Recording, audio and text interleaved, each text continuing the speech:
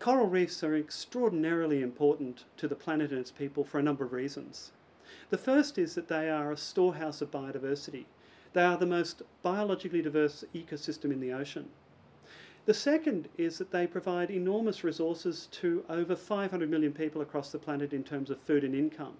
In addition to this, they also provide services such as being a barrier to waves that protects coastal infrastructure against storms and waves. And lastly, they're an incredible genetic reservoir of untapped pharmaceuticals and other opportunities. And so it's, of course, great significance that we don't lose this ecosystem as we are right now. There is now considerable scientific literature showing that the world has probably lost 50% of its coral reef resources over the past 30 years.